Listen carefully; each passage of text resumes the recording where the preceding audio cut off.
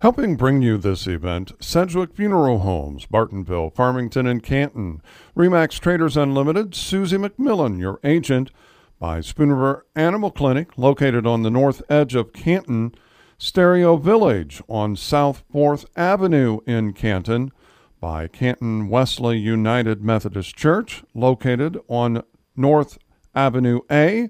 And by MBixler Video Productions. Call us for more information about underwriting. Helping bring you this event, Monocle's Pizza on North 5th Avenue in Canton. In Canton, we deliver. The Bank of Farmington, located in Farmington and in Canton. By Canton Napa, located on North 1st Avenue in Canton. Big Horse Vineyard, located east of Lewistown. Canton Lambs of God Daycare and Preschool, located on North Avenue A in Canton. And by MBixler Video Productions. Want a DVD? Call us for more information.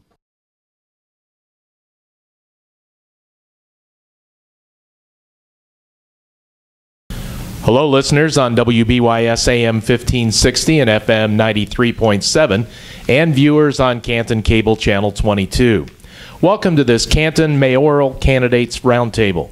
The event is sponsored by the Canton Area Chamber of Commerce Government Affairs Committee and is being video recorded in the Graham Hospital boardroom on Thursday evening, March 30th. MBixler Video Productions of Canton is handling the recording. I'm Kevin Stevenson, the moderator. The chairman of the Government Affairs Committee, Nick Tinsman, is the timer. The purpose of the roundtable is to allow the three candidates more time to discuss matters of importance to voters than time permitted at the March 23rd Meet the Candidates event at the Donaldson Center at Wallace Park. We've invited the Canton Daily Ledger, the Fulton Democrat, and WBYS to serve as the panel of questioners. Representing the Ledger is Deb Robinson. From the Democrat, it's John Froling. And Don Tharp is here from WBYS. You may hear some of the same questions that were used at Meet the Candidates, plus new questions the media put together on their own. Here's how the roundtable will be conducted. The questions from the media will be asked in a random order. After each question is asked, the candidates will have up to 1 minute to respond. They'll go in ballot order for the first question, Jeff Fritz, followed by Kent McDowell, then Lisa Fahrenbruch. For the second question, Kent will go first, followed by Lisa, then Jeff. For the third question, Lisa will go first, followed by Jeff, then Kent. That rotation will continue for all questions. After each candidate has made an up to 1 minute response, we'll allow them the opportunity to discuss the question amongst themselves in a true roundtable fashion. The discussion portion will not be timed, but the moderator reserves the right to keep the speaking time amongst the three candidates as even as possible by stepping in and allowing the other candidates to speak if they so choose. Our intent is not to hamper the discussion. It's merely to keep it fair. Also, no personal attacks will be allowed. If they do occur, the moderator will intervene. Before we get started, here are the three candidates: Jeff Fritz, Kent McDowell, and Lisa Fahrenbruch. We welcome the media members and the candidates and thank each of them for their participation. So let's get underway. Deb Robinson of the Daily Ledger, your first question, please. Thank you, Kevin. Candidates typically use buzzwords to help grab the attention of voters, but saying and doing are two entirely different concepts. Election pros won't help citizens if they are simply empty promises. What do each of you really bring to the city and citizens if elected mayor? Jeff Fritz. Thank you.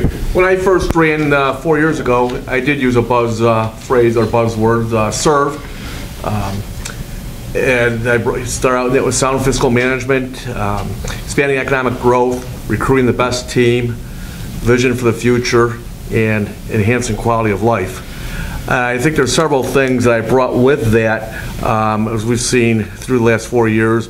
Just a few selected accomplishments being over $16 million in economic growth. I did restructure for fiscal operations within City Hall, downsizing our administrative staff. Going forward, I am using the forward slogan, or forward, for going forward with fiscal sustainability, open government, Restructuring operations, going to continue with that, working with local businesses, attracting new industries, and revitalizing neighborhoods, delivering quality services. What I'm going to bring as the next section is continuing to build on what I've done so far and continuing to enhance the quality of life in Canton. Kent McDowell. Thanks, Kevin. Well, I think the biggest thing I bring to the table, to the citizens, is an endless bound of energy. I'll be a full-time mayor, even though it's a part-time position on paper.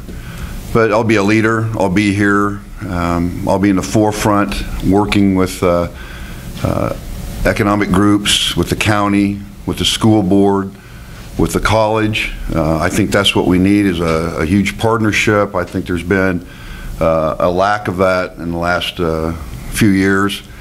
And I've been a union negotiator. I've been a mediator, you know, with the police department, working third shift, you know, getting through difficult situations. So I can think on my feet. And again, like I said, I'm a very hard worker, and I'll be there full time for the city and for the citizens. Lisa Fahrenbruch. I think my buzzword was a change for the right reasons, and to expand on that, what I meant was the right reason being that I want to be for the people, and then I think there are wrong reasons for running for mayor, and I don't have a personal agenda. So it is all about the people for me. Listening, I'm a good listener.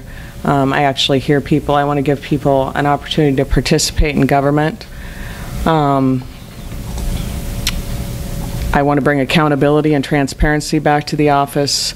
I think that's been lacking as well. And like Kent said, I'm a paramedic, so I can think fast on my feet. It's part of my job. So that's what I'm here, is for the people. All right, we'll open the floor up for discussion amongst the three candidates, and if you'd like to have the question repeated, Deb, feel free to do so. Or are the questions, the candidates all right? I'm okay. I'm ready to respond. If yeah, no, I agree with you know, Kent brings up the thing about being a full-time mayor, although it's part-time on paper, and being in the position and doing it for 4 years. I certainly understand what he's saying. I started out when I assumed the mayor's role 4 years ago in a full-time position. Saw how much this took. I transitioned down to part-time in that position, and back in December 2016, I actually retired, and I've been doing this full-time since the beginning of the year, and that would be my intention for the next 4 years. So I've already set up for that. I've already experienced what it's like to be in there. So that's you know, going there. He refers to partnerships, and I agree with that too. But we already have established many partnerships. We already partner with the Spooner Partnership for Economic Development, the Canton Area Chamber of Commerce. We've got relationships with both, positive relationships. We go outside the community to look for spurring economic development things. We have a ad hoc group that we meet, ad hoc meetings we have with Macomb, with their mayor and their economic and chamber people. We meet monthly, 1 month in Canton, next month over in Macomb, to share ideas, because we feel that not only are our communities somewhat similar and can use similar type things, but we're far enough apart not to be hurting each other either with trying to come up with ideas. So with that, I'd just like to mention, and I know Lisa's brought this up all through her things, doing things for the people, and I admire that and commend her for that. That's what we're all in here for, I hope. But talks about people running for the wrong reasons and her not having a personal agenda. And she mentions us having an agenda type thing. And I got to say that I think I've proven over the last 4 years that I am sincere, real, authentic, genuine. And if I did have an agenda, that's not the reason I'm going to be running for another 4 years. I mean, this is going to be putting me, I've been 6 years on city council. How long would somebody be hanging on to an agenda like that type of thing? My only agenda is continue moving forward what we've done for the last 4 years. So, thank you. Kent or Lisa, a response? Well, I just want to say that I understand we do have partnerships. I never said that we didn't, but I don't think that they're aggressively and assertively maintained. You can have all the meetings you want, but I'm going to hit the ground running. I'm going to be a full-time mayor from the moment I'm elected, not wait 3.5, 4 years to become a full-time mayor. I'll be out there, like I said, with a boundless amount of energy and trying to get people going. I mean, you can have partnerships and still be stymied by lack of action. And my point is that I know people on the county board. I know people in the partnership with the economic partnership. You know, I have worked with, for example, you know, Steve Bowler is in both the partnership and the county board. I've known Mr. Bucher for a lot of years. I sat on the county board for 10 years, and the county, it seems like the county and the city are sometimes, you know, at odds about things and don't partner up enough.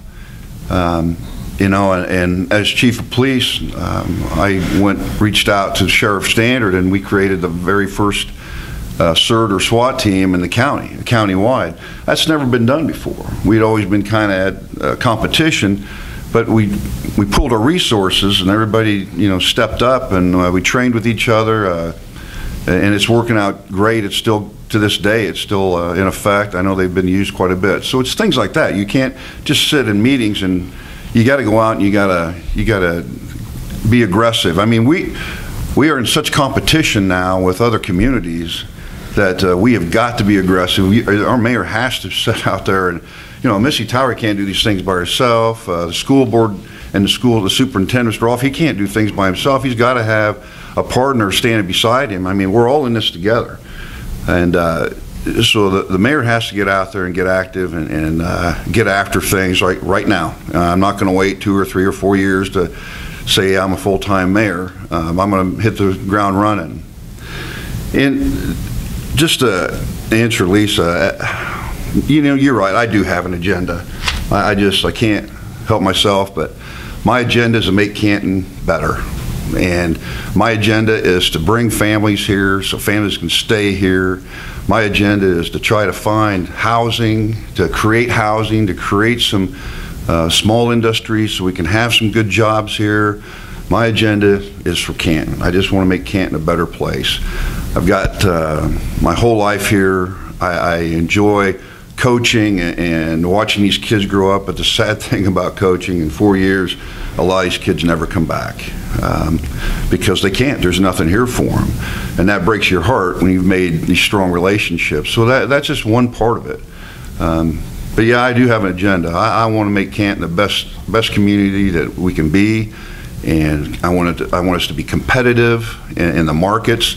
I want us to be a place where people want to come, where we can work with the park board and expound on those strengths that we have, and in our school district and our school board, expound on those strengths that we have.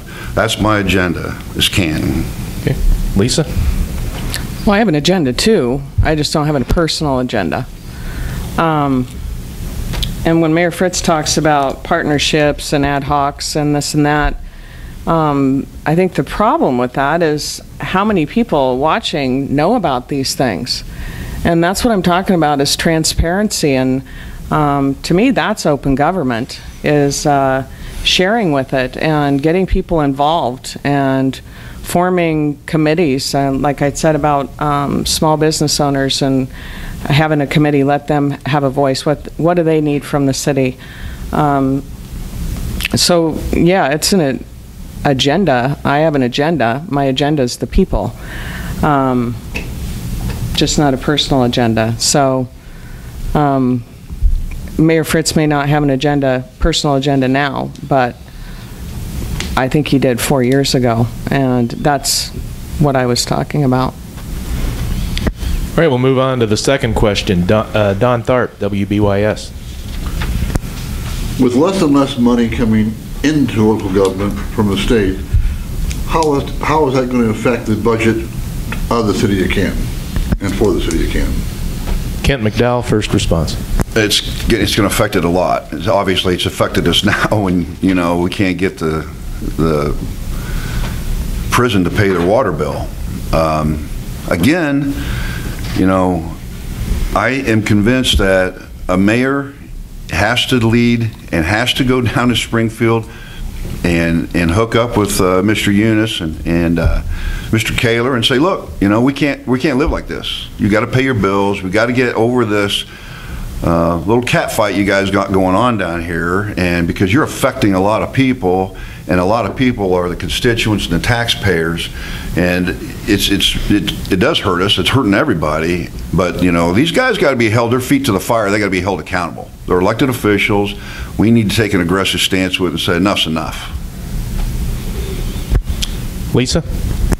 I agree 100% with Kent. I mean, I think the mayor has to be active in all levels. State level, I think there's, whether it's meeting with Eunice or Sherry Bustos or whoever it is, we need to use every resource that we can. And just to add on that, I will be a full-time mayor as well. I won't be working at Fulton County Emergency Medical Association if I am elected. So we talked about before about having more homes built in Canton.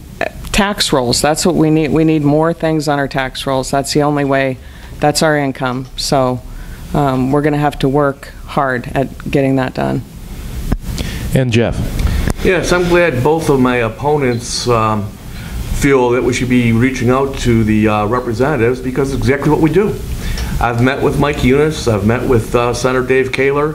Our treasurer has been in contact and made a good contact with a person down at the comptroller's office, the state, and we were one time close to $900,000 that we weren't that we were owed by the state on the prison water bill they're referring to.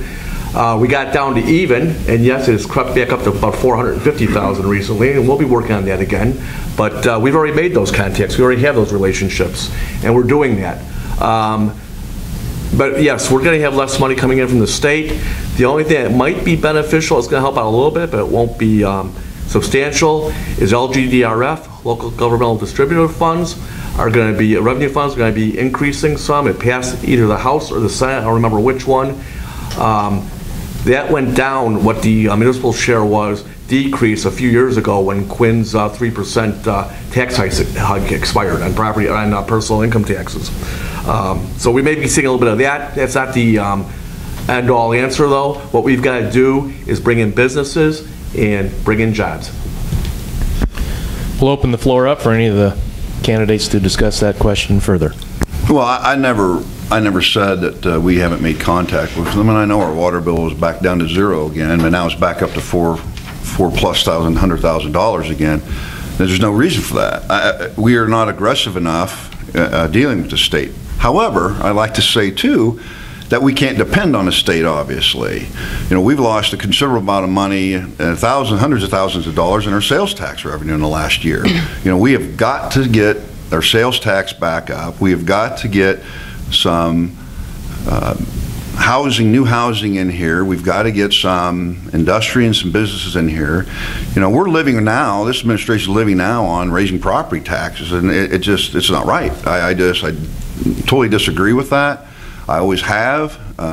You have people here in town that are living on fixed incomes, and every year your tax bill goes up and up. And this year they wanted to raise it 5%, and now, you know, it's the 2.5%. You know, we can't live like this. You know, when you're not bringing any money and you keep spending more, something's got to give. And I think that, you know, we got to get aggressive, go out and get businesses, bring our sales tax up, get new properties in here to build our property tax base. Because again, we cannot count on the state until they get done with their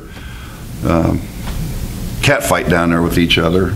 You know, we're going to still be in this spot 10 years from now if we don't have another budget. So that's my take on it. I think another thing we need to work on, and you know, I agree with Ken, no matter who is elected, we're going to have this problem. It's going to be a battle. But another thing I think we can work on is grants, and work hard on getting grants in here, whether it be for infrastructure or whatever it is. We need all the help that we can get, so without putting the burden back on the citizens. Yeah, and I think grants are a good idea. Unfortunately, they're drying up. There's very few of them out there anymore. We've looked for them, partnerships look for them. Anything that comes about, we look for, and that we know of and we put in for, and we search for those. We've even worked with the Western Illinois Regional Council to help us with grants and secure grants and give us opportunities. But again, they're drying up just like sales taxes, unfortunately, or money from the state. Can't you talk about raising property taxes? And yes, nobody wants to raise property taxes. We don't have to. That's something that is dear and near to everybody. Nobody wants taxes raised. But for the services that people receive, they also have to realize too what their sales tax or what their property tax bill is. You realize that only 23% of your property tax bill is for city service, for the city. You know where the majority of it is? Almost 45% schools. Personnel in schools? No, not personnel, schools. 23% is city, practically 23%. 45% is schools. And the rest of it is county and parks and things like that. So it's a small amount. So when you talk about we raise taxes, yes, it's happened. We've had to raise some, but it's not substantial to the overall bill. And I think sometimes, and I'm putting this out as an education piece, I think sometimes people feel that when we're talking that way, we're raising their whole property tax bill. It's us raising the whole tax bill, and it's not. It's less than a quarter. It's less than a quarter of their tax bill. But I do agree we have to look elsewhere for things. A possibility, and again, it's raising something that you have to do. Being a non-home rule community, we do have the ability to up our sales tax by another 0.5%. That's as far as we can go under non-home rule. But the thing about that is you're not just impacting residents then. It's anybody who does stuff through the city. Am I saying we should do that? No, I'm saying it's an option. It's out there. I don't want to raise any taxes. We don't have to. But again, we're not unique there. You look elsewhere, I've heard people say, why can't we be like Morton? Why can't we be like East Peoria? Well, East Peoria just upped their water rates more than we ever have because of issues there. So, well, and when you up service, when you talk about a sales tax, to me that's a fair tax. If I don't want to buy anything, then I'm not going to pay tax.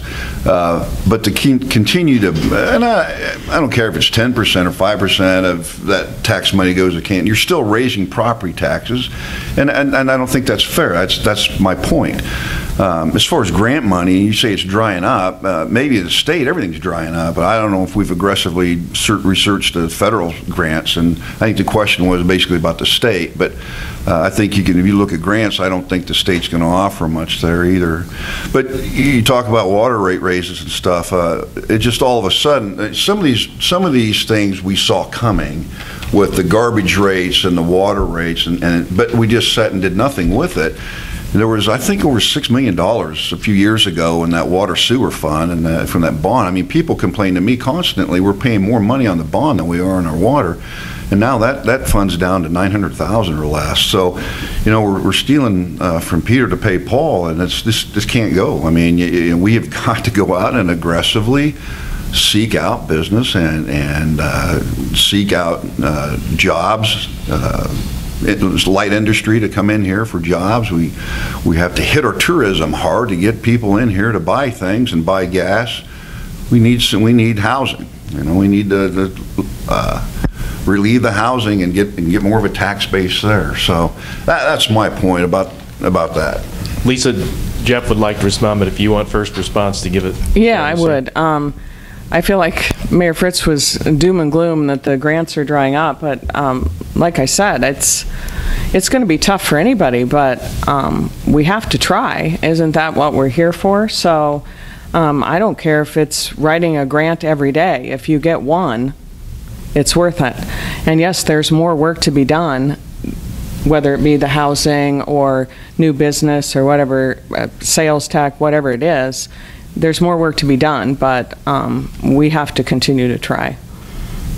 And Jeff, a final thought before we move on to the next question. Yeah, I just want to respond to Ken, and he's absolutely right about the water bond and stuff, but a lot of those things we saw coming, and a lot of it was done in the previous administration, Kent, and... I never blame that on you, Jeff. No, I'm not saying that. What I'm saying is that... Just so I make it clear, I'm not saying you're the cause of any of that. No, I'm saying that was there and continues to get taken away from it.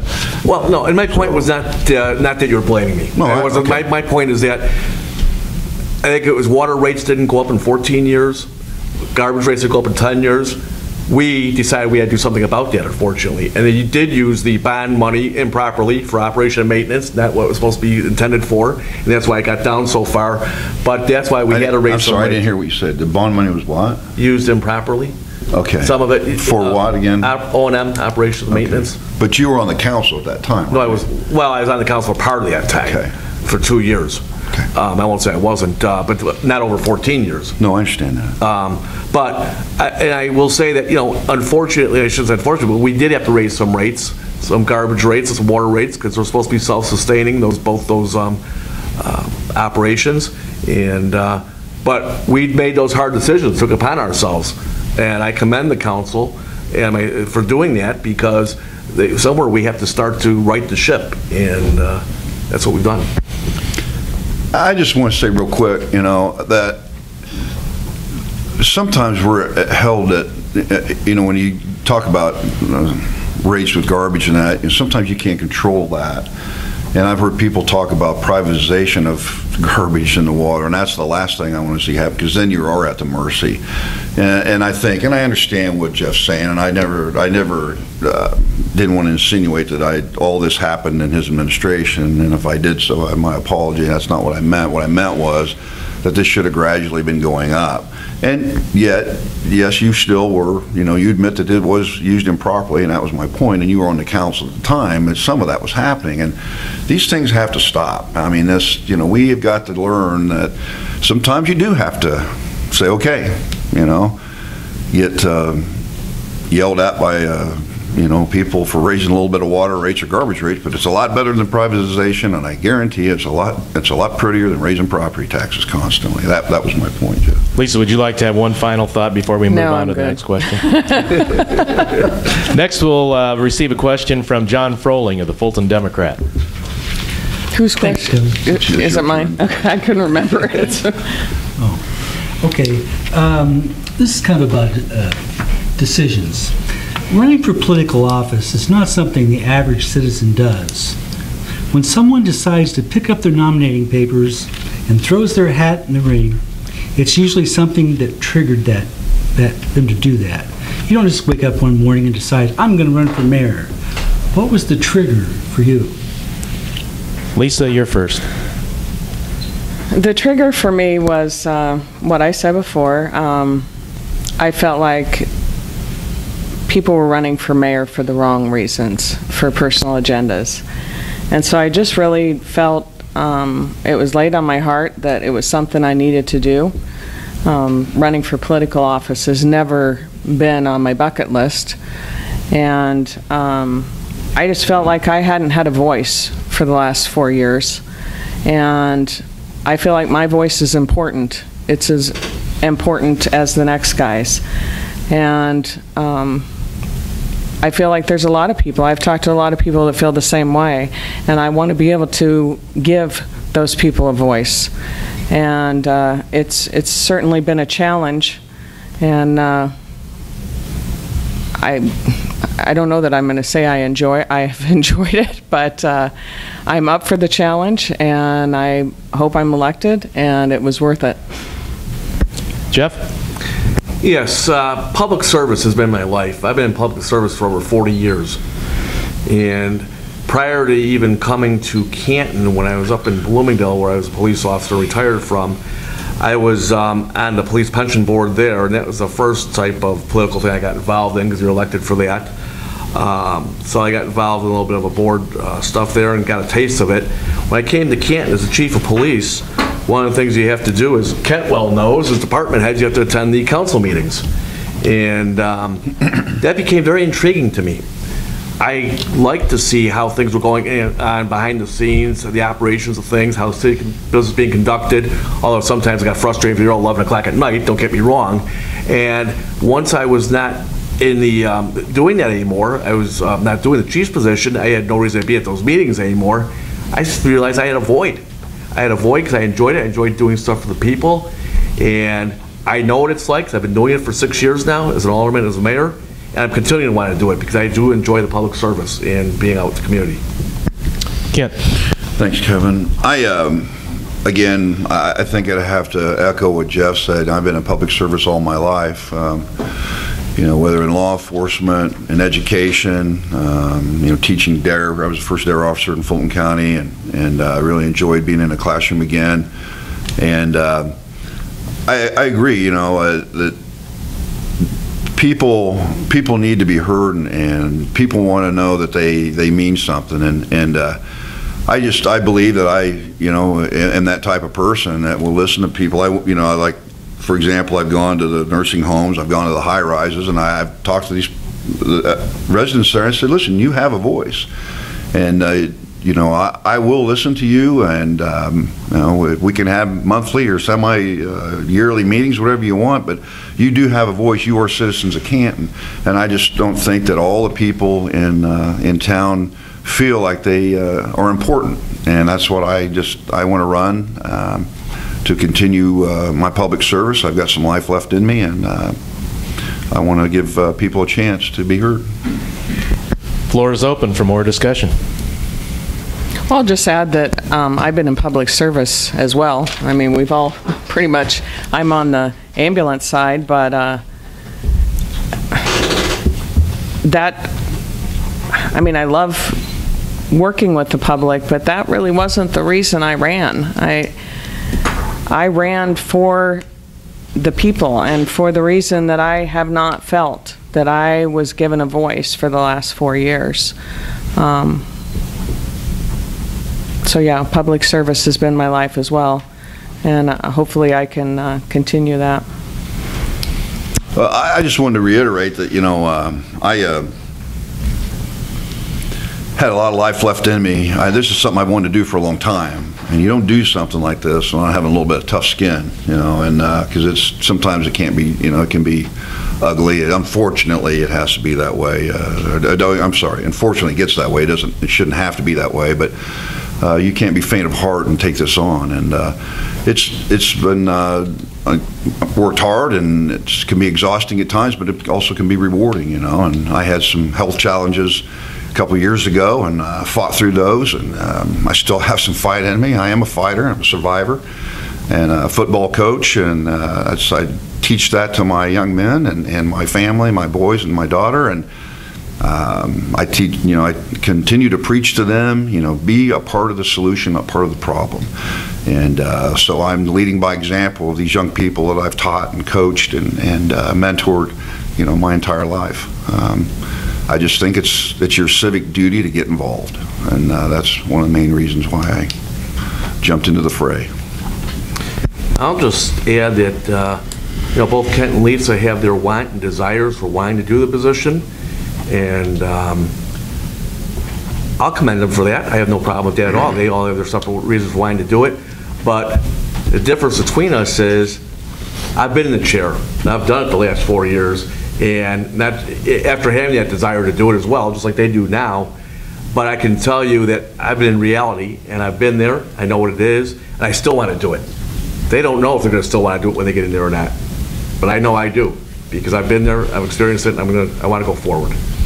Well, I haven't sat in the mayor's chair, but I've sat on a county board for 10 years, and I've had my taste of public service and government, local grassroots government, in some tough times.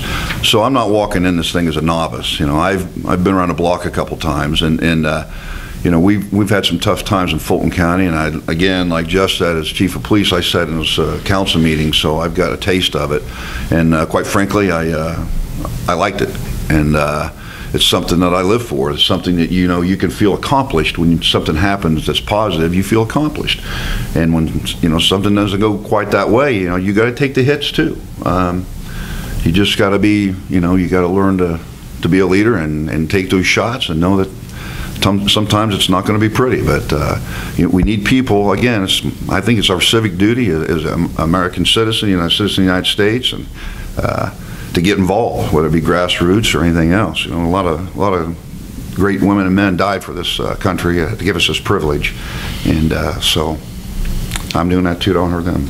Lisa or Jeff, before we move on to the next question. I'm good.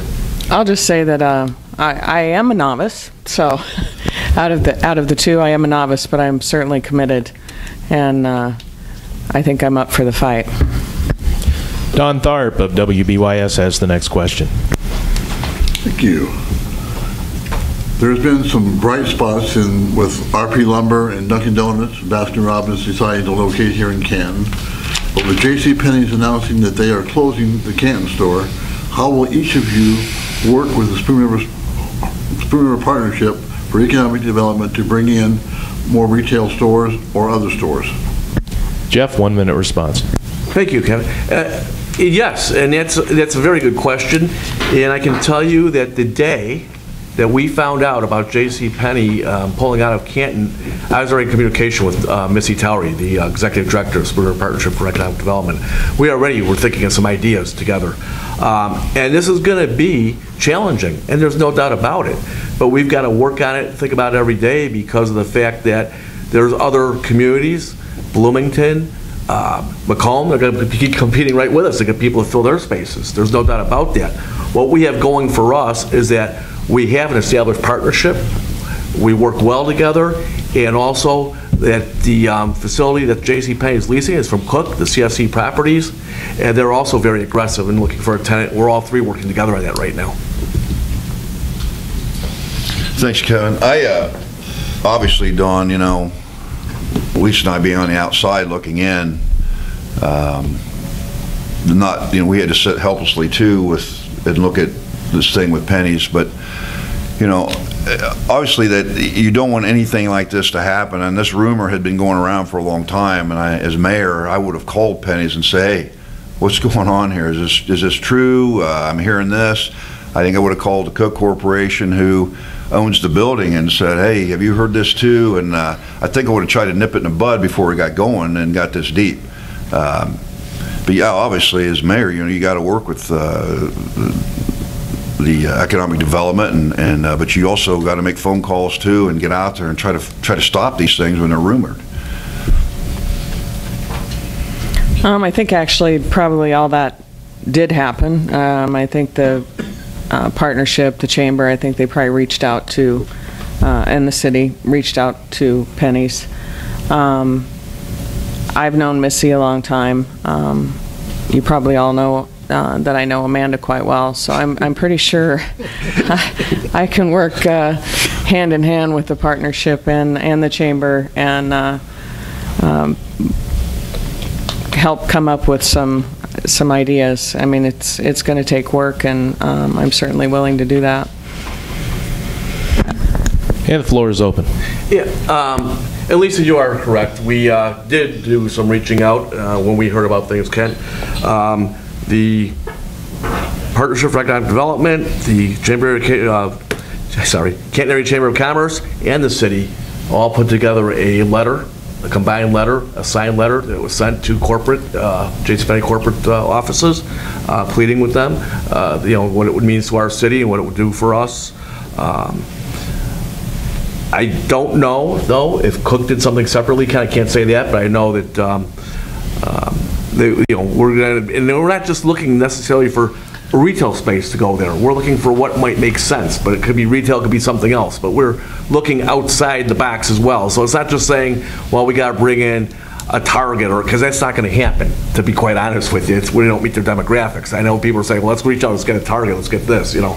But we are looking for things, and I can tell you, we're open, and anybody has any ideas, we'll certainly take those as well. We're here to listen too. I mean, sometimes you get your best information by listening and getting other people's ideas. So, well, I never said that a letter wasn't sent or this or that. I'm just saying that I didn't know about that, and the common person on the street, I don't think knew about that either. So it was all the rumor and innuendo was going around, and I think that this, you know, the city should have stepped up. So yeah, this is, you know, happening, and I think, you know, with the media, letting them know it's happening and there's a possibility there, and then again, putting pressure on Penny's, if whatever pressure we could apply to them with phone calls and letters and whatever, to say, please, this is going to really devastate our community. Those are the things that I would have done. And again, I didn't say that they weren't done. I'm saying that the question was, what would you do? How would you work it? And that's how I would do it. One interesting thing is when we talked about partnering with whoever, not just the partnership, but I had a meet and greet the other night, and another female business owner came to actually meet with me and talk, and she had loads of information and wants to help in any way she can. And she says, do you know any franchise owners? I'm like, well, I don't personally know any, but she wants to be involved. And I think having that open government and having an open line of communication with people like that is going to make the difference, and letting them participate. Jeff? Yeah, Ken, you make it sound like these rumors were out for weeks and months or anything else, and there was stuff out in the paper. The stuff came out a couple months ago from Penny's. They're going to close 138, 140 stores. They wouldn't tell anybody what stores. We were concerned. They would not release the list of stores, and when they released them, it came out on actually, we found out on a Wednesday. I won't say how we found out because I don't want to give up somebody's name or anything else. The day before the list came out, and by Friday, or I should say, yeah, and Friday's when it got in the media. So it doesn't give you a whole lot of time. But we sent our letter before we even know that we were going to be closed or not, to try and circumvent that. Canton, Lisa, if you want one last response before we move on. I'm sure you did. I'm sure that they didn't. But then immediately when that rumor came out, my point is that's when I would have got a little bit more assertive about it and got with Penny's and Cook and involved, because they're directly involved, and got after something and tried to hold it off for a while until we could negotiate or talk. That was my point. Lisa, final thought before moving on. I'm fine. Next question from Deb Robinson of the Ledger. You talked a little bit about how politics can be unseemly at times. How important is it to run a clean campaign, in your opinion, and have you done that to the best of your ability? Kent. My turn. How important, that to me, that's paramount. It's important in two reasons. Now, number one, it's important because I want people to know who I am and what I'm going to bring to the table. And I'm not going to do that by tearing somebody else down. And I strongly believe that our campaign has been above board, and I am not going to get into innuendo, gossip, and things. I want Canton to be good. I want it to be great. I want it to be better than it is now. And I'm not going to get into dirty campaigning. I haven't gotten into it. I don't believe in it, and I don't think it does any good for the community, and it doesn't do any good for the candidates. And I deplore anybody that lowers themselves to that level. To me, that's despicable. I absolutely believe that it's been a clean campaign. I've always felt that one of my pet peeves was that to tear someone else down to make yourself look better, because it only makes you look worse. So I think it's been a clean campaign. I'm not on the inside of anything, so I really have nothing to bring out. I don't think that there's anything anybody could bring out about me, so I think it's been clean and good, and I appreciate that. Yes, thank you. Yeah, no, I agree. I think it's been clean in most part. I think it should be clean, and I appreciate that as well.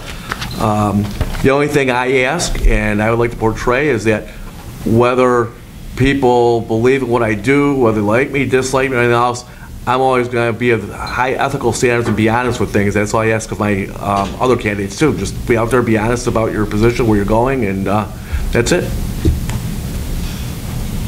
Open floor. No comments? We'll go on to the next question. John Froling, Democrat. Thank you. The future of the Opera House appears to be in question. Should the owner demolish it, or should the city get involved? What would be your best solution? Lisa. It's mine, right? I absolutely would love to see it restored. I thought that was the plan I don't know that the city, I would love to see the city get involved if the city had the funds. I don't know that that's possible.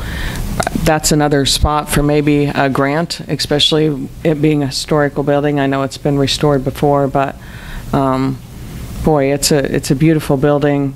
I believe that the tenants have agreed to go, or at least some of them have agreed to go back in there should he fix it back up. So that's my answer. Yeah, and I'm going to say this in fairness to both the other candidates, is that I probably have more inside information on this than they do, so it's probably unfair to them, to be honest with you. But I can tell you, not financially right now, Lisa, and I agree with you. I'd certainly love to see that building restored. I didn't grow up in Canton, but it's certainly an icon of Canton, and it's a beautiful building on the square. We lose that building, we lose 1/3 that's block over there on the east side of the square. But we have been in talks with the owner of the building, the city.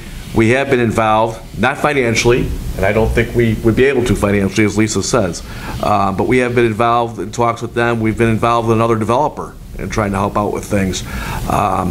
But again, the final decision right now is going to be in the owner's hands, if we can, unless we can work out something viable between the two of us. But there's no definitive answer yet to that, but it is being worked on. Like I said, I do feel, in all fairness, that I probably would have more information than they do, and I don't mean that. I mean it's probably unfair to them, the question. Well, thanks, Kevin. I appreciate that, Jeff. I mean, because like you said, you know, Lisa and I aren't on the inside, but I think we're all in agreement. You know, I have grown up in Canton, and I do. It's going to be a big, giant hole there if they take it down. But you know, the city should get involved. I don't know. We can't get involved financially at this point, but the owner's going to have to make a decision. But you know, that decision may be made for him, John, with engineering. You know, they may say it's not fixable, and if that's what they say, I mean, there's nothing we can do about it. But I recall that building, you know, being hit so hard by the tornado in '75, and to see it come back the way it was and rejuvenated. It was a beautiful building, and gosh darn it, it's taken a beating. I mean, it looks like Berlin 1945 over there, you know, but most of her, she's still standing, you know, so they did a good job putting it up, and I hope we can keep it up. Open floor, candidates. Let's move on to the next question then. It will come from Deb Robinson of the Ledger. Describe what you believe defines a successful mayor. Is that mine? Jeff. Yep. I think a successful mayor is one that is able to work in partnership with the community, and I'm talking about all the stakeholders of the community. That includes the businesses, the residents, the employees of the city, to work together to accomplish good things for the city, to move the city forward. Whether it be economic development, bringing in, cleaning up the city type of things, and recruiting businesses, jobs here. But I think the whole key is, and Lisa mentioned in the last, 2 questions ago, I believe, or maybe the last question, when she said she had that women or meet and greet, you know, ideas. It is that networking and partnering with other people and working together. I think that's what good mayor is. They have to reach out. They have to work together with everybody and listen to ideas. You know, you've got 2 ears, 1 mouth. Sometimes listening twice as much is better communication. Okay, I guess time's up. Sorry, I'm listening. A good mayor to me, an effective mayor to me, is a person of the people. And you can't, everything that you do as a mayor, an effective mayor and a good mayor, has to be with your mind, is you have to make better living conditions for and better services for families and for the people. And I think that I'll go back to Mayberry, man. I like to Mayberry myself around here, you know. Walk into businesses and say hi, and be seen on the street, walking through neighborhoods, talking to people randomly, having meetings with residents if they want to come and meet, but I'd like to go to them rather than have to come to me.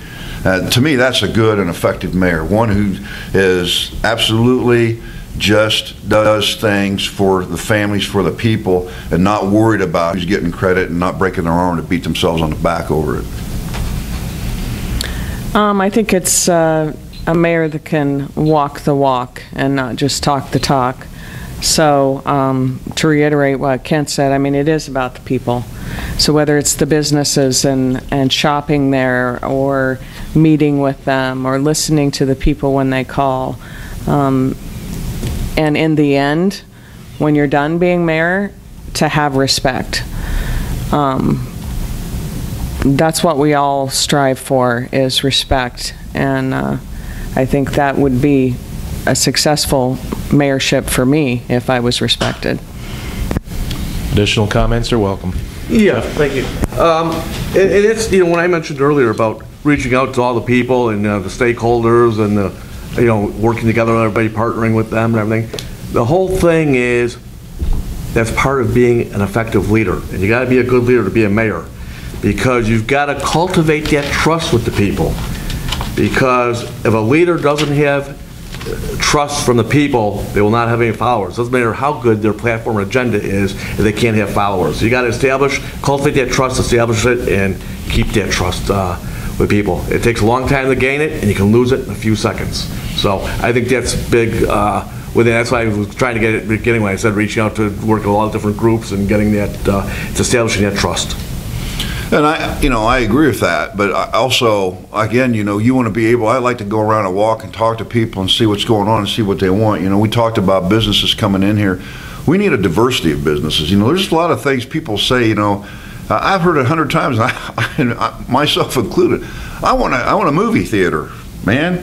That's what I want to go after, because a lot of people come and talk to me about that. I said, can you get a movie theater here? I said, I don't know, we'll give her the old college try, because I want one too.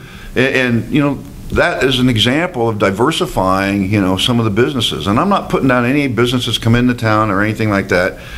Sometimes you can't pick and choose, but you can select areas to go to. I mean, look at our strengths right now. Our strengths is agriculture. Our strengths is fishing and hunting and tourism. You got Goose Ranch, and you've got well, now we got this new bicycle trail coming in. I think Angie Linkenfeller said it best. We don't even have a bicycle shop in town. It's things like that. You need to go out and diversify the type of businesses you bring in, because I don't want to go out and buy or go out and get 10 lawnmower companies to come in and Lisa has a lawnmower company. What do we need 10 more? And you just put more pressure on the people that have been here and established here, and sometimes that's happened. But that's why you go out and you listen to the people and you build your administration around people and families. That to me is a good mayor, an effective mayor, and a mayor that is doing their job properly. Lisa, before we move on to the next question. And I think Jeff is right. Leadership is paramount to being a good mayor. While you are mayor, you do have to build trust. You have to have integrity, and just be a leader and do as I do and not just as I say. And I think that I absolutely can do that. I've done that in the past 30 years, and I can continue to do that for the city. John Froling of the Democrat. Next question, please. Okay. Officials typically deal with matters on the agenda and move on. It's understandable they don't want to waste time. However, to members of the public watching City Council meetings at the historic depot or at home on Channel 22, the action can be hard to follow without the full details in the agenda packet. To convey an impression of transparency and to avoid confusion, what would you do to help the public understand what the city is doing, why it's doing what it does, and how the actions being taken are in the best interests of residents and taxpayers? Mine? John, I think we'd go back to, I want to go back to 4 meetings. so people understand what's going on when we debate and carry on and discuss these agenda items. And I think, if I'm not mistaken, I think all three of us were in agreement at the Wallace Park that we need to probably go back to the 4 meetings. But I definitely think that's important. And I think another thing that's really important is that I don't think we access and use the media enough. I mean, just to go and sit with Mark or Leon or Don and have a radio show once a week, or sit down with the Ledger and let them know what's going on and what we're thinking and things like that. Again, that's just part of, to me, the transparency of going out and being seen and discuss these things with people, and just be out there and be in your office, or be accessible to the people. That's extremely important. Thank you. I'm sorry. I agree 100%. 4 meetings, it's a must. When I listen to council meetings, I feel lost. I'm like, that consent agenda, I don't like that. Town hall meetings, I've said it all along. I believe that it's an important thing to do to get people's ideas, but I had talked to Leon on the radio actually about that, that we need to have the mayor speaking on the radio and talking to the people, or talking to the media as well. They need to know what's going on, and it's the transparency that's been missing for the last 4 years. Thank you. And again, I concur with both of them, like Ken said, and we said at Wallace Park to meet the candidates. We need to go back to the 2 council meetings and 2 committee meetings a month, which is what we've had before. I know when we, a couple years ago after the election, when we had a few different council members came in, the idea surfaced about going to 2 meetings. The council approved that. Last year, after we did the experiment, when we started out again with the new fiscal year, I tried to go back to 4 meetings. I had the support of a couple councilmen, but not enough to vote it in. So, but I did try it. I did try to go back already. The other thing I think we need to do besides that, I think a newsletter would be nice. But again, that means more money or funds. But I'm thinking it might be something we can do by maybe bringing in an intern from the high school or from community colleges, from the journalism department, whatever else, to help out with the newsletter type thing. But I think that might be beneficial in addition to what Lisa said about the mayor going on the radio and stuff. Candidates, any more on that? Oh, I think we could utilize the internet a lot more. I think that hits the younger people, because that's what they live for, is internet and social media. And I guess I don't understand if we're at 2 meetings, we cut the meetings down from 2 to 4. Why didn't we cut the pay? I mean, they're only working half the time. To me, that's logical. So that would be my suggestion, and maybe the council would have a change of heart if you're saying they didn't want to go back. But definitely we need to go back to 4 meetings, because it's more informative. And I think you get more work done, and I think you get it done in a proper manner, and not just rushing through things. Because I've heard some of the council people say, "Oh, I didn't quite understand that." Well, they're not going to if you don't have those important committee meetings. So I think just putting and making an effort to go out and get information out is the big key. Lisa or Jeff, one last comment on this question. And I've heard from the several aldermen as well that they just don't feel like they have time to make good decisions, and that they're rushed into it. So obviously they're not the ones that voted for going back to 4 meetings, but yeah, I think it's important to do.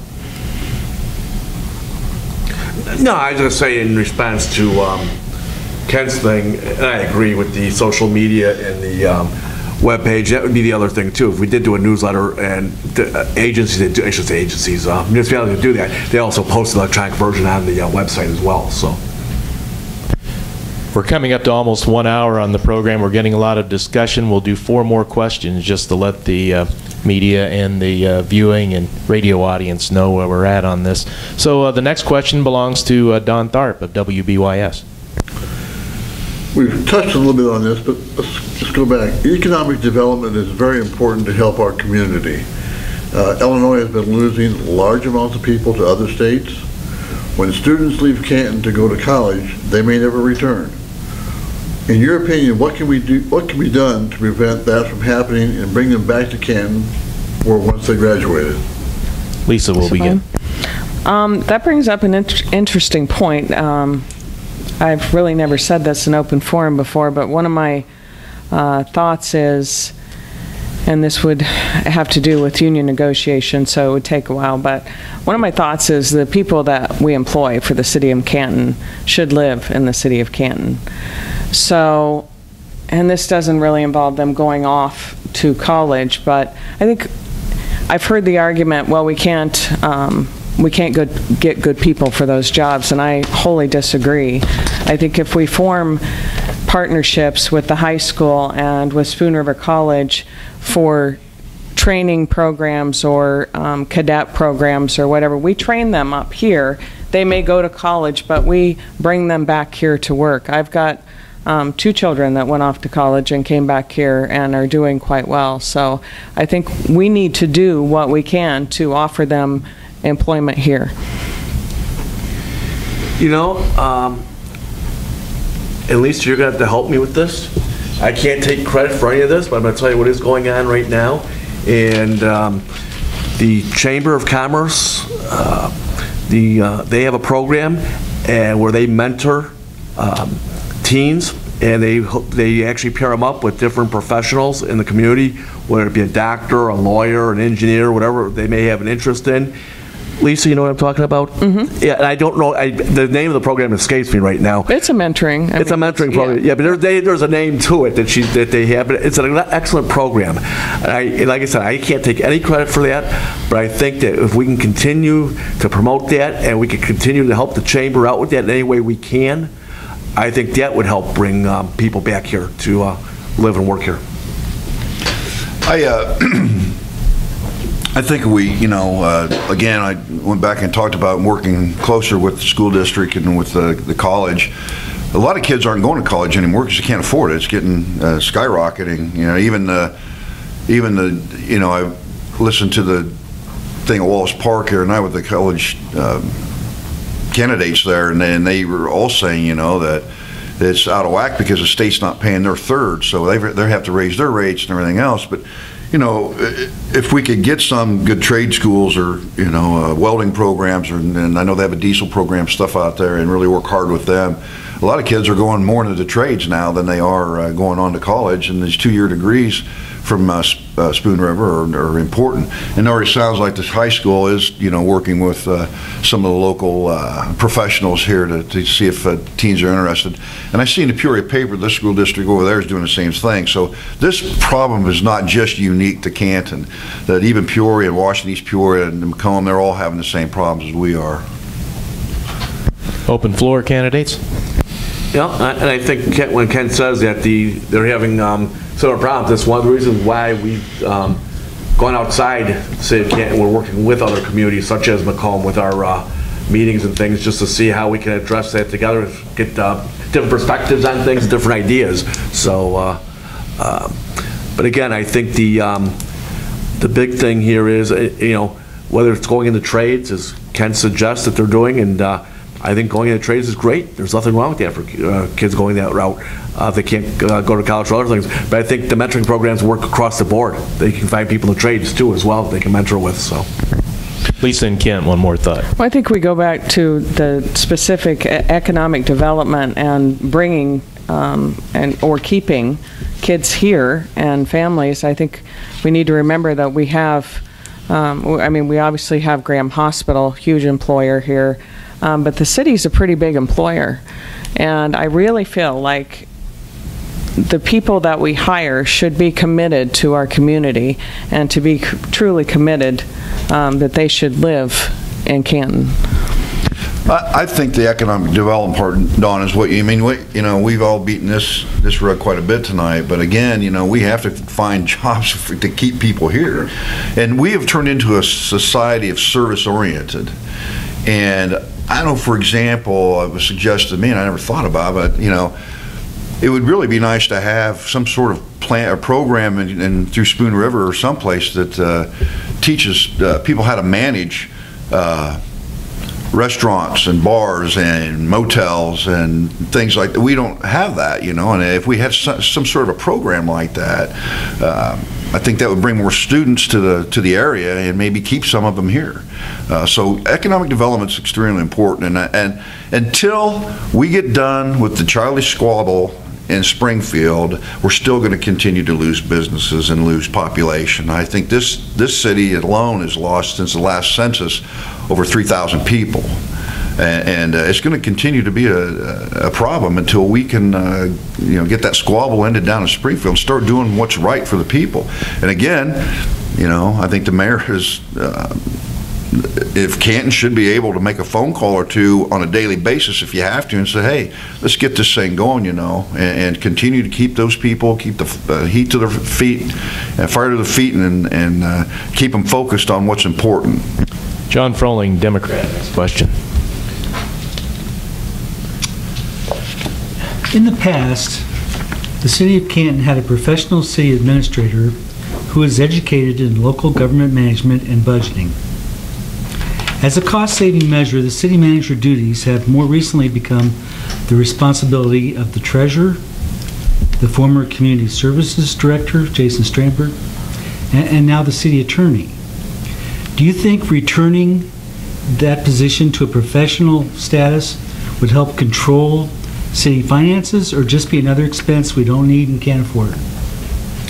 Okay, John, I'll answer it this way. Number one, when we had a full-time city administrator, he was not doing treasurer duties.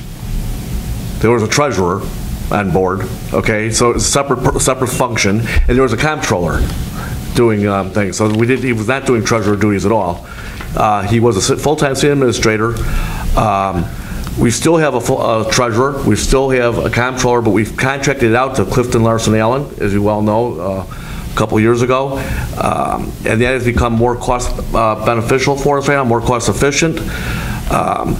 Yes, you are correct that right now the city attorney is doing the interim, but it is at less cost if we had a full-time administrator. And the only reason being is that I went to a part-time administrator when I became mayor, and after the first part-time left, it was you're not going to get a new one in with the election coming up right now, and committing to it, not knowing what the future is going to be, because each mayor is going to bring in their own person, or could bring in their own person. So it would be revisited after the election, I'm sure. You know, I said, and I'll say it again, I've said it before, if you have a mayor that's here full-time and is working with your department heads, your council, and treasurer, comptroller, city clerk, I'm not sure that you need that full-time person to be a city administrator. I think, you know, that's part of your job to be a city administrator, and it should be part of everybody else's job. And I think the city council, you know, the mayor should step up and tell them that they need to step up too and take part more of an active role in city government. You know, I don't know where you're gonna pay for it, John. That's the other problem. You know, I don't know how we're going to pay that much money for somebody. If we do need, you know, I think what we do need more than a city administrator is a comptroller. The comptroller is here all the time, like Katie Campbell was, you know. And I don't know, to me that's more important right now than city administrator. I think, you know, everybody pull that together, everybody pulls their own weight, and I think you can administer the city on a different level. I pretty much will echo what Kent said. I absolutely think it's an expense that the city can't afford. Mayors before, Don Edwards was a mayor for 20 years and didn't have a city administrator. So I agree that the mayor should be there, should be present, should be working with the department heads. Department heads should be running their departments. And I absolutely believe that it is not something that the city can afford. Open discussion, Jeff. Yeah, Kevin, as they both said, and I did, is that there was a full-time city administrator when I took over office as mayor, and I did eliminate that position and went to part-time because I felt that the other part of that was me having to do it. But again, it was a part-time mayor position, and there's, you know, now I do have a lot more time to put into it, but there's still some expertise that comes from a part-time administrator or some kind of administrator would be full-time or part-time, and I agree with both Kent and Lisa. We can't afford a full-time administrator, but part-time, I think you at least need somebody on that level, because anybody can come in and become mayor. But what do you know? And I'm not saying this towards. It's not directed towards Kent or Lisa. I'm saying in general. What does that person maybe know about TIF or know about bond revenues or these types of things? And I don't know. I'm just saying you could get a mayor like that 10 years from now who does, you know. So sometimes you need that professional, but at what expense? At what level? When Kent mentions bringing back a full-time controller inside, we did have an excellent one before. And I will agree with him there. However, what I have found, which works out nice, has worked out really well with our audit, and you know, we've gotten some real good reviews lately from Moody's, S&P Global, our auditor, is that having an internal treasurer and having an outside contracted agency doing our comptroller duties really gives us a good checks and balance. I don't know. You said it cost effective having this outside agency come in. I don't know. I'm on the outside. What does it cost? I mean, are we paying them less than what we paid Katie? That's the question. When you take into consideration salary and benefits, yes. Okay. And they're here full time? No. See, that's my point. So that's not cost effective because they're not here full time. She was here full time, and to me that was very important. You got to hire somebody that's professional, which she was. And I'm not sitting there beating Katie's drum, but she did a great job, and she was impeccable when it came to her work and to her honesty. So that checks and balance thing, I think, was already in there when Katie was there. And the other thing, you said that you did away with the city administrator, but you didn't. I said the full-time. No, I know, but you said you did away with it, and you didn't. You went from a full-time to a part-time. Right. And again, I'm going to go back and say this again. If the mayor's here full-time, you don't need a part-time. So you need, a mayor needs to be here full-time with a full-time department heads, with a full-time treasurer and city clerk and administrative people like that, and then you need to be able to stick with the council and get them all involved. It's got to be, all for one type of deal. Lisa, a final comment before we go to the next question. And I think we have a full-time city attorney now when we didn't for years either. I mean, it was always a part-time job. So I would think that with the city attorney and the mayor, I think that should be sufficient. Next question. I can just rebut one thing real quick. We did have a full-time city attorney prior to 4 years ago. Well, right, prior to 4 years ago, but we had Chrissy Peterson. But right, so before that, what I'm talking about is years ago. Oh, I thought for you were talking years. about prior to my. No, I'm sorry. No, for years we didn't. No problem. Yeah. In complete fairness, Kent, you have one final very short comment before we move on. No, I can't think of it. That being the case, Don Tharp of WBYS. Next question. I do have a question. No, it isn't. Who's up now? Because I've lost track. Me too. Okay. Oh, I'm up. Okay. I am? Okay, thank you. I'm sorry, Don.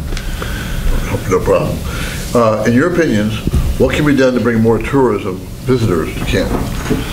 We've got Emaquan-Sippy. We've got these people went out here to Goose Ranch and done a fantastic job. You got to sell it. Like anything else, you got to sell it. We've got goose hunting, duck hunting, the parks, Lakeland Park's fabulous. Now we're going to have this bicycle trail that Park District's putting up and putting together, and so you got to sell it, Don. It's like everything else. You got to be aggressive and be assertive, and you got to be out there with the banner out front, and saying, "Come and look at me," and get people in here to experience that. I tell you, people come from the Chicago area and the bigger cities, and they come here. They don't come here to drive around on 4-lane interstates because they live on those. They come down here because they like to see a cow in the road, or they like that rural setting that we have here. Like I said, we get aggressive and get assertive. We can sell ourselves, and that's what we got to do, man. We got to go out and say we got a lot to offer. Come and enjoy. I agree. We have to sell ourselves. We actually camp at Goose Ranch, and there are a lot of people from Iowa and, like he said, Chicago, and there's a lot of people from out of the area already there. They've got a TV show. So, I mean, we should be on the bandwagon with that and advertising ourselves. we do have so much to offer. Canton Lake, I mean, I grew up out there. It's an awesome, awesome recreational area. So I think it's all about selling ourselves and advertising if we need to. Yeah, I agree with both of them. Kent, you know, I came from up in the Chicagoland area, and yeah, from the 4-lane roads and everything, and I came down here, and I like this a lot better, and I haven't looked back. And it's not, you know, and I'm going to tell you, I don't think people from outside the area, way outside, like really know what Canton is or what Canton has to offer. And we have great things to offer here. And we do need to market it, we need to advertise it, and I think we need to capitalize on the lake, as Lisa mentions. The lake, the campground, that's an untapped resource there, and that's something we really got to work on. I think no matter who gets elected next term, that's got to be a priority. Candidates, more discussion on that? Yeah, I think the lake, you know, is something that we need to really push also, but we need to put some money into it a little bit if we can, and it needs some work out there. I mean, there's been some stuff done, but you know, the campgrounds are getting antiquated now, and there's some things there, and I think we even talked about that, well, not we, but I think it was even talked about in the budget meeting, you know, recently.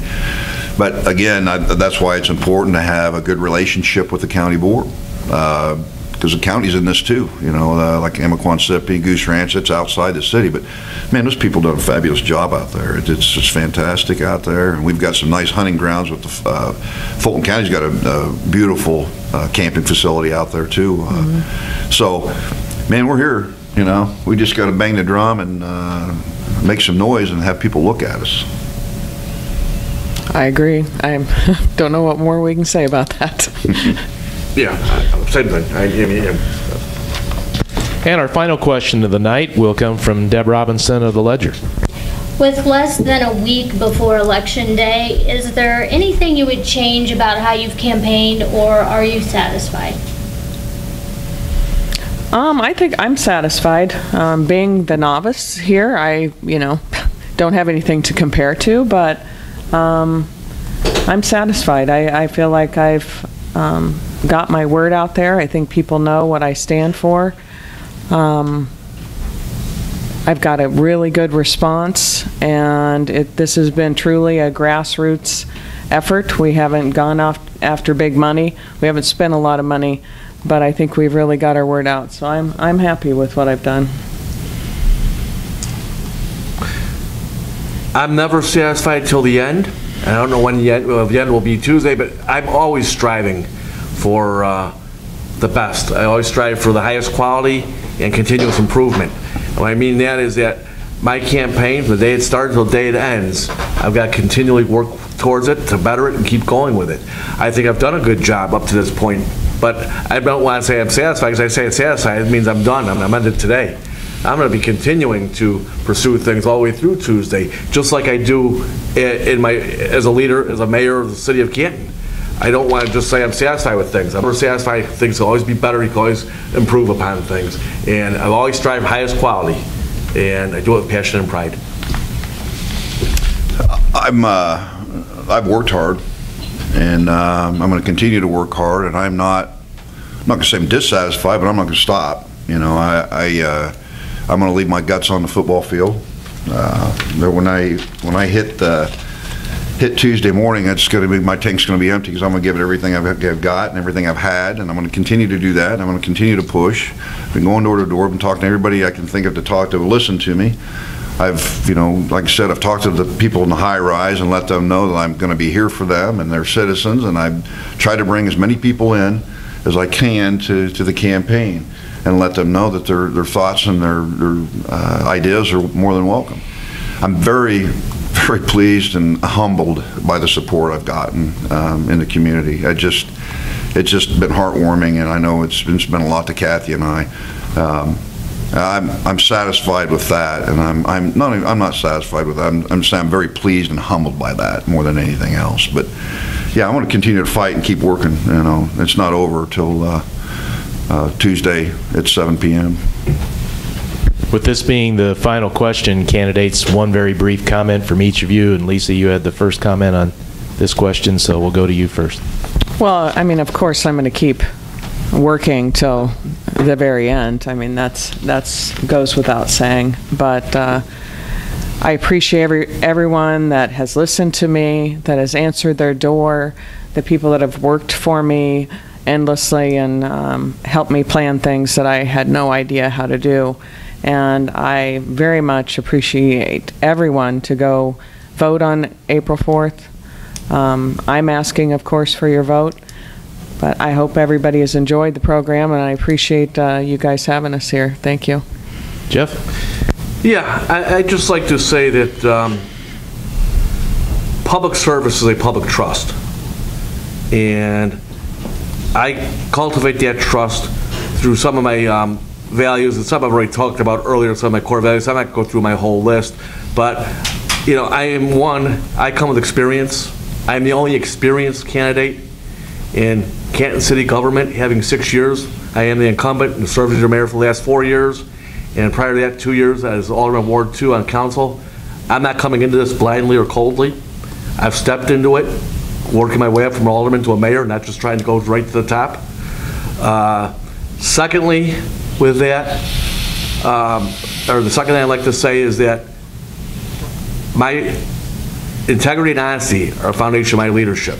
I have unquestionable character and credibility, and I think I've cultivated that trust. And again, I ask for your continued trust in me and support by voting for me on April 4th to a second term. Thank you. And Ken. Thanks, Kevin. I appreciate the media and Mark and everybody for being here and having this opportunity. And you know, again, the only thing, we've all continued to say, you know, what we believe in, what we're going to do, and this and that. And the bottom line is, nobody's going to outwork me, and there's not going to be any doubt in anybody's mind who the mayor is in Canton, and not going to say who's the mayor. Or I'm going to be there full time. I'm going to be working with the people, for the people.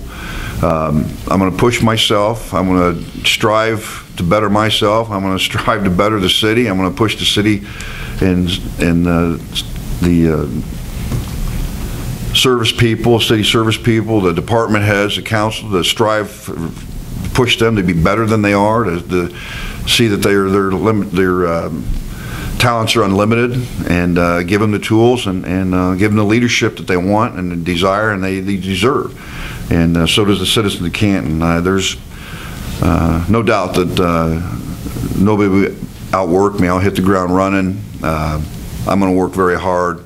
I'm very passionate about this city. You know, I grew up here, and I want my family to stay here, and those are the things I bring to the table. And I want to say also that, you know, I would hope that people go out and vote. I said it at Meet Your Candidates. I'm going to say it now.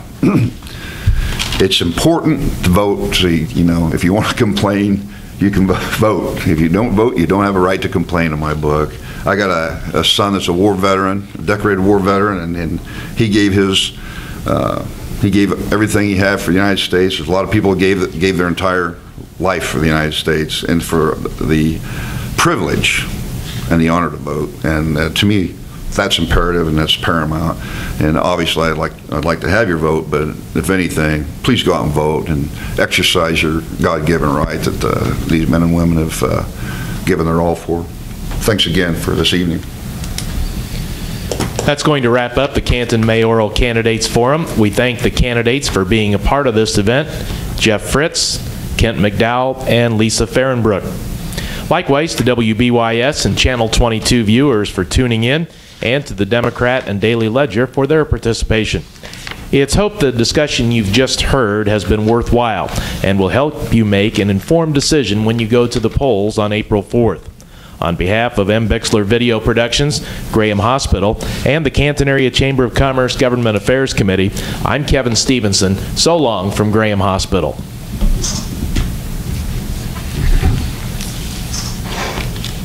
Helping bring you this event, Sedgwick Funeral Homes, Bartonville, Farmington, and Canton.